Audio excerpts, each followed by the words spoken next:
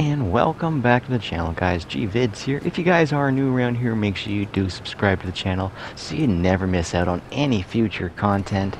But today, holy shit, yeah, we got ourselves an upgrade location.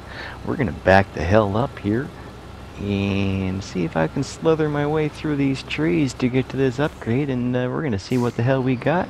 We are on the new map, Yukon, Canada, Foothills, or the Flooded Foothills. It is a pretty treacherous map. It goes from easy to hard very quickly, and you really got to know your truck's height and snorkel height because those waters can get awfully deep.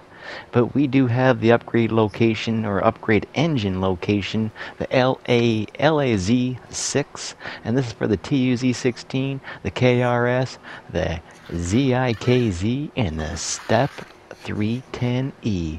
Alright, whole bunch of trucks on that one. I like when there's multiple vehicles. That way we can just smash them on out and we don't have to find multiple locations. We can just use a one engine for a bunch of trucks.